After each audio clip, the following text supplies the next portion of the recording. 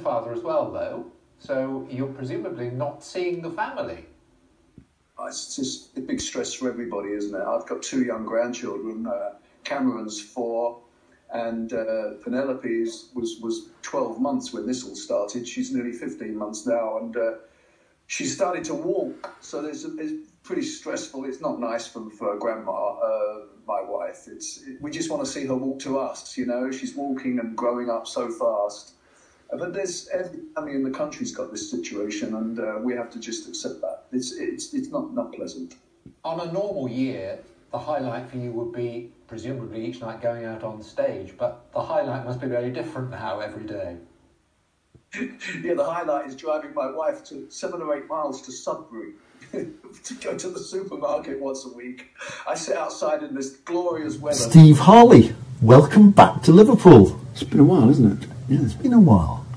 Yes, it's been a while since I've played this wonderful hall. Can you do the maths? No, I wouldn't have a clue. We play a lot of shows. Basically on tour, like we are, you struggle to remember where you were, and I mean this literally yesterday. You really have to stop and think, where have we come from?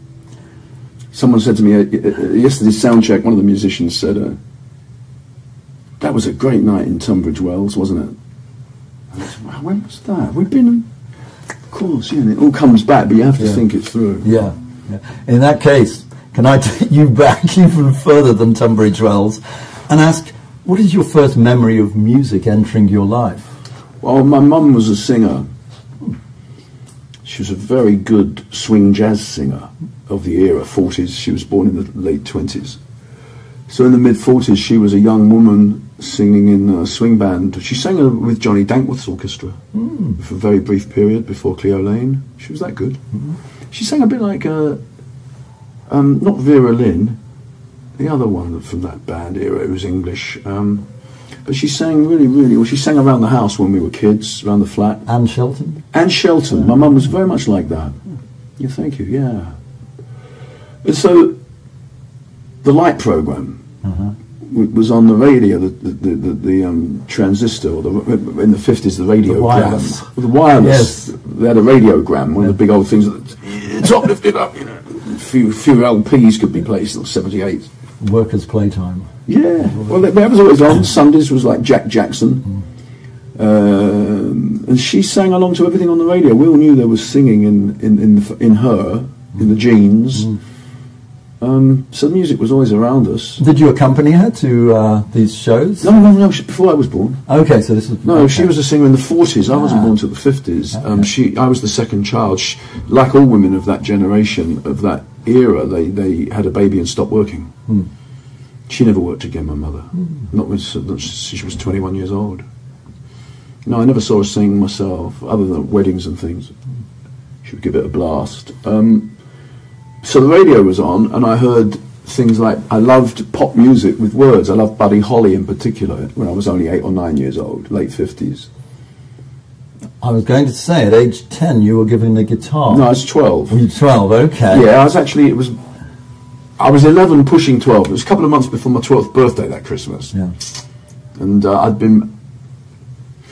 had been pushing for a guitar. But my dad was a milkman on a small wage, low wage, who did an afternoon job as a janitor in the blocks of flats we lived in, which were very civilised. It was a Victorian block of beautiful flat apartments. Steve Harley, the frontman of the British rock band Cockney Rebel, who has died at the age of 73. His best known song was Make Me Smile, Come Up and See Me, which went to the #1 on the charts of 1975.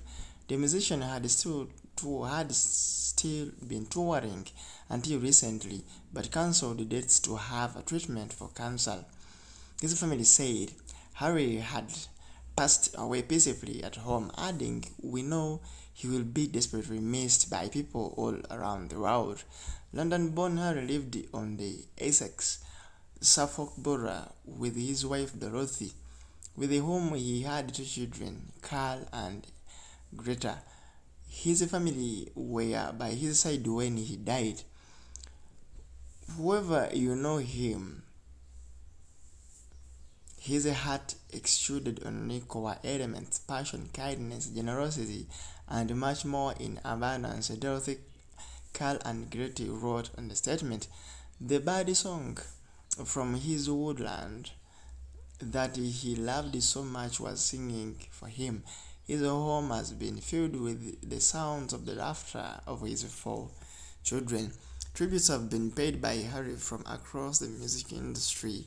Singer-songwriter Mike Batt, who worked with Harry on many songs, described him as a dear pal and a lovely guy. "What a talent, what a character," he wrote on X, formerly Twitter. "My condolences to Dorothy and all the family, R.I.P. mate."